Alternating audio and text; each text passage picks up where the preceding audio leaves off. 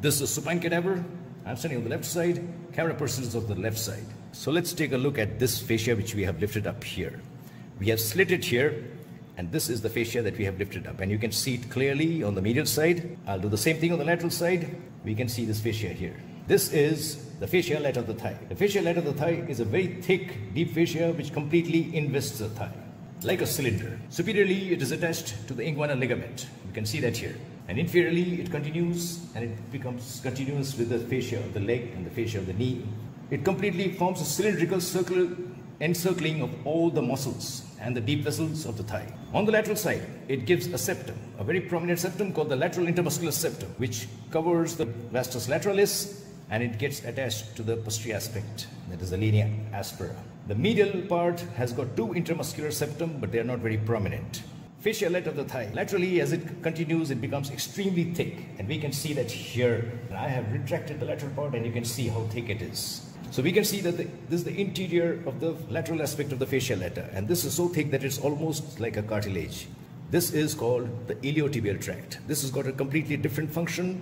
This provides an aponeurotic expansion of two muscles. One is the gluteus maximus, and the other is the tensor fascia lata. Both of them are gluteal muscles, and it gets attached to a tubercle on the anterolateral aspect of the tibia called the tubercle of Jerde. Having mentioned that, now let's come back to the fascia lata itself. This acts like a compartment.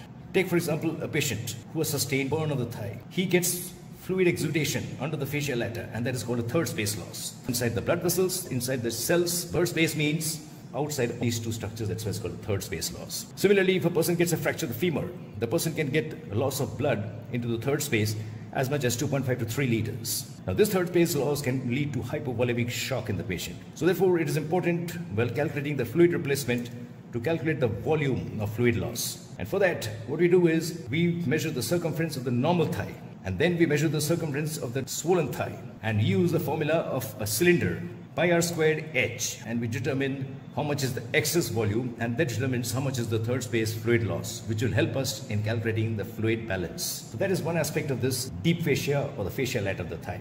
The next point which I wanted to emphasize is, if you take a look at the inguinal region, where I said the fascia lata is attached, if you look just superficial to the inguinal ligament, you will find this structure which I have lifted up here. This is the membranous layer of the abdominal fascia, the superficial fascia of the abdomen, and we can see that clearly here. The membranous layer is known as the scarpa's fascia. The scarpa's fascia comes down from the abdomen, and it gets attached to the upper part of the fascia lata just below the inguinal ligament, and this line of attachment is called the Holden's line. Have you ever wondered, when we are doing abdominal examination of a patient, we ask the patient to slightly flex the hip?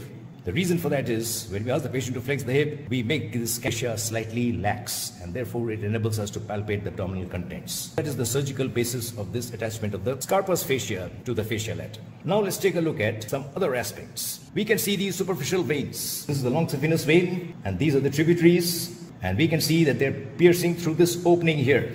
This is called the saphenous opening, and we can see it's got a sharp lateral margin and a blurred medial margin. And after piercing through the saphenous opening, it opens into the femoral vein. And we can see many other tributaries here. All these tributaries, as a matter of fact, they pierce through the fascia lata. So for that, I'm going to reflect this medial portion of the fascia lata. And when I reflect, we can see this structure. And if we zoom the camera closely, we can see that here there's a vein here in the middle, and there's a nerve here.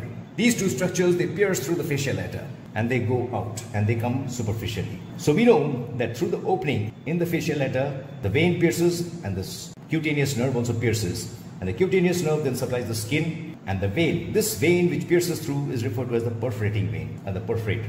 The perforators communicate with the superficial veins, and the blood normally flows from superficial to deep, and they are directed by unidirectional valves. If these perforating veins become incompetent, then blood will flow in the reverse direction from deep to superficial, and will lead to localized variceal dilatations of the superficial veins. When they happen on the medial side of the thigh, they are referred to as Saphena Varix. So this is one such structure which I showed you.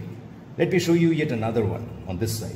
We can see here, there's an opening which we have enlarged, and we can see this vein coming out. And accompanying that is the superficial cutaneous nerve, and we can see that nerve also here.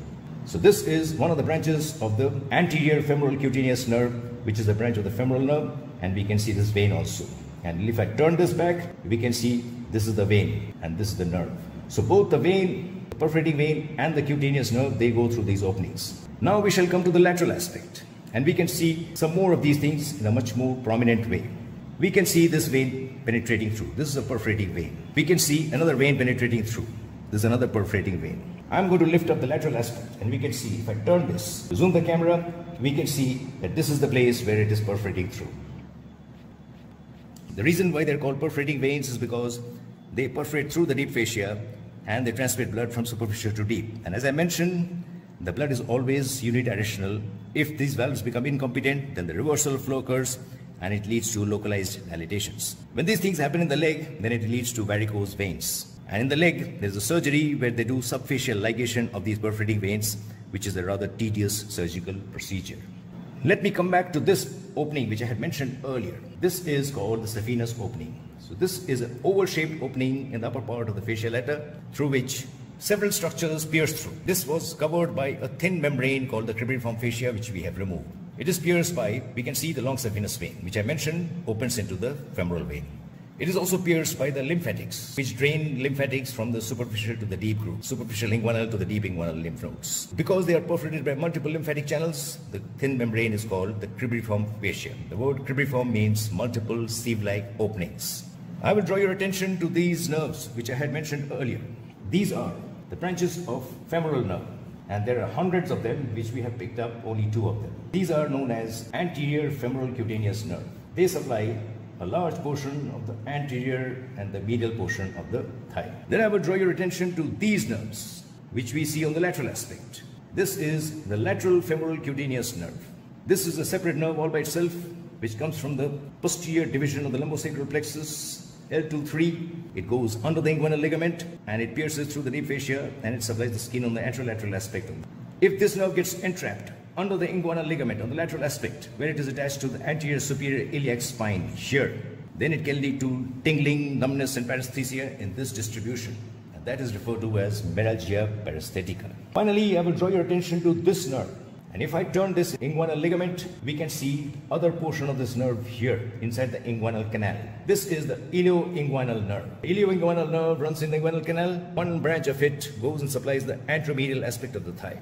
And the other portion, of course, supplies the skin of the scrotum or the labia majora. The branch which supplies the thigh, that serves as the afferent limb of what is known as the Cremaster Reflex in young male children. So that is another nerve that we can see here. So what we have seen essentially in this dissection are the fascia lata, the thickened lateral portion called the iliotibial tract. We have seen the perforating veins. We have seen the superficial veins. We have seen the cribriform fascia, the saphenous opening. We have seen the cutaneous nerves. We have seen the scarpa's fascia attached to the fascia lata just below the inguinal ligament. And we have seen the surgical significance of fascia lata and the perforating veins. That's all for now. Thank you very much for watching. Dr. Sanjoy Sanyal signing out. Please like and subscribe. If you have any questions or comments, please put them in the comment section below.